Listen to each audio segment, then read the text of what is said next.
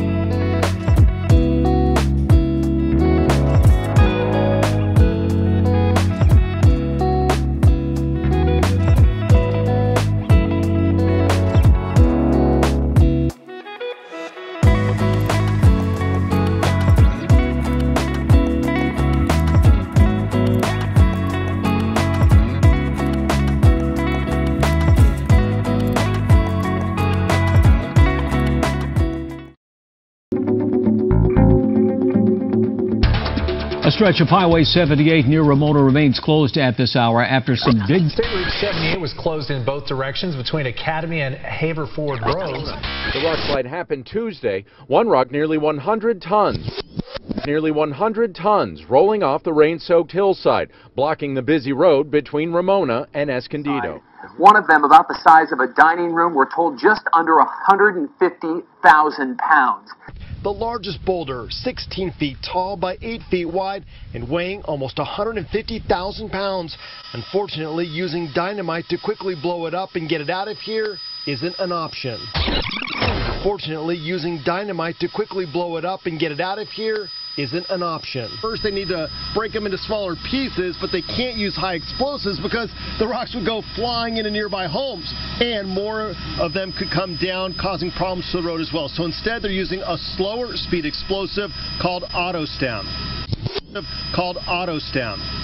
With high explosives, you can't predict what's going to happen in secondary rock. You get a rock flying a mile away into somebody's home.